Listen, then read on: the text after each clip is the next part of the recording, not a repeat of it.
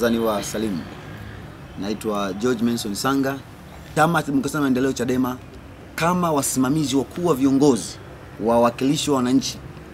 Kwa niaba ya wananchi, hatutaacha kuwachukulia hatua viongozi wanaokwenda kinyume na taratibu za kiuongozi, wanaokwenda kinyume na taratibu za kichama, wanaokwenda kinyume na kanuni na maadili ya uongozi, lakini pia ambao hawatumiki wananchi kama vile matakwa ya wananchi yalivyo.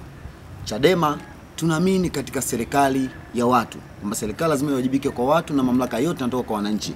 Hivyo usimamizi wetu kama chama kwa viongozi utaendelea kujikita kuona kwamba wanasimamia haki na maslahi mapana ya wananchi. Ndugu na habari, jana siku ya tarehe 8 kamati tendaji ya Jimbo iliketi kama ilivyo ada kujadili masuala mbalimbali, ikiwa ni pamoja na taarifa za utendaji kazi wa wenyeviti wa mitaa na vijiji, lakini pia madiwani wanaotokana na Chadema ndani ya Jimbo la Njombe mjini. Mambo mbalimbali yalijadiliwa, na hapa sita kuzungumza na kuwajulisha wananchi juu ya hatua mbalimbali ambazo zimefikiwa na zimeamuliwa kupitia kikao hicho halali cha kikatiba.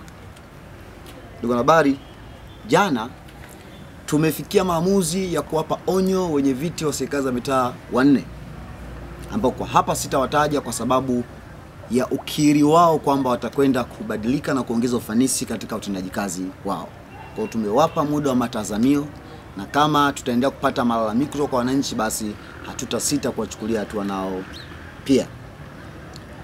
Ndugu na habari, tumefikia pia maamuzi kwa hatua moja ya kumvua uanachama mwanachama anayeitwa Josephina Mabena, ambaye ni mwanachama wa Tawi la Itulike Shuleni kata ya Ramadhani, ambaye pia alikuwa ni mjumbe wa serikali ya mtaa kupitia Chadema kwa uchaguzi ufanyika 2014. Hii imefikiwa baada ya kujiridhisha pasipo na shaka kushindwa kwake kutimiza majukumu yake, lakini kukosa pia sifa ya kuwa mwanachama wa Chadema. Kwa sisi tumemsimamisha wanachama kuanzia jana tarehe 8 mwezi wa 3. Taratibu nyingine zitafuata za kuhakikisha kwamba nafasi yake inatangazwa kuwa wazi kwa mamlaka ambazo zinahusika. Ndugu na habari, katika hatua nyingine tumefikia uamuzi wa kumsimamisha na kumvua wanachama pamoja na haki zake zote mwanachama wa Tawi la Melinze, ambaye pia ni alikuwa mwenyekiti wa serikali ya mtaa Melinze, ndugu Erick J Msigwa.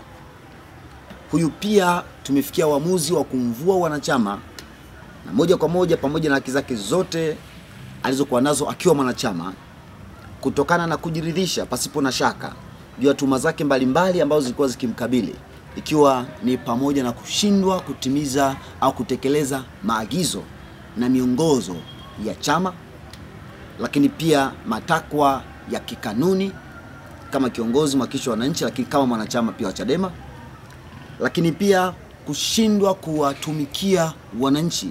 Yeye kama nembo ya chama amedhaminiwa na Chama Demokrasia Maendeleo Chadema, lakini ameshindwa kuwatumikia wananchi na kufikia kukidhi matakwa yao. Sisi baada ya kujiridhisha na kumpa nafasi ya utetezi, tumefikia uamuzi wa kumvua wanachama. Hivyo Erick Msigwa sio mwanachama wa Chadema kuanzia sasa na tarehe ya barua mpaka hapo ambapo ataamua kuomba upya kuwa mwanachama wa Chadema au chama kingine, kama taratibu na haki yake ilivyo ya kuwa mwanachama wa chama chochote. Kwa maana hiyo, tunatambua kwamba Erick Msigwa alikuwa ni mwenyekiti wa serikali ya mtaa, lakini kwa kukosa kwake sifa ya kuwa mwanachama, kanuni ziko wazi, kukosa kwake sifa ya kuwa mwanachama wa chama ambacho kimemdhamini, tunaamini na tumeelekeza vyombo husika viendelee na taratibu zake za kutangaza nafasi wazi, kwa sababu sisi tunatoa taarifa na tumeshatoa taarifa hapa, tunajulisha umma, lakini tumeshatoa taarifa kwenye vyombo husika kwa maana ya ngazi zote za serikali, uamuzi wetu huu kama chama wa kumvua wanachama. Tunafanya hivyo kuwajulisha kwa sababu ya nafasi yake ya wenyekiti, lakini kwa mwanachama tu wa kawaida ingetosha tu kumvua wanachama na kujulisha umma, lakini kwa sababu ya nafasi yake hiyo tunapaswa kama tulivyomdhamini tujulishe pia nafasi zake anazozitumikia kama chama. Tuombe radhi sana wananchi, hasa wananchi wa mtaa wa Melinze, wale ambao wataona kama wamepotezewa haki yao ya kuwa na kiongozi.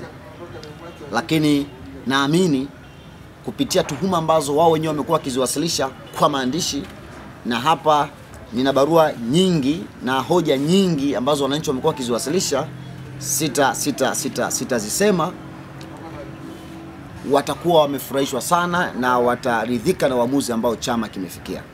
Nitoe wito kwa viongozi wote wa serikali za mitaa na vijiji. Chama hakijalala usingizi. Tunatambua kwamba ni haki ya wananchi kuwa na viongozi, lakini ni haki yao kutumikiwa na viongozi ambao wamewachagua kwa haki, usawa, lakini pia watimize yale ambayo ni matakwa ya wananchi. Chadema hatuna cha kupoteza kwa kiongozi asiyewajibika vyema kwa wananchi.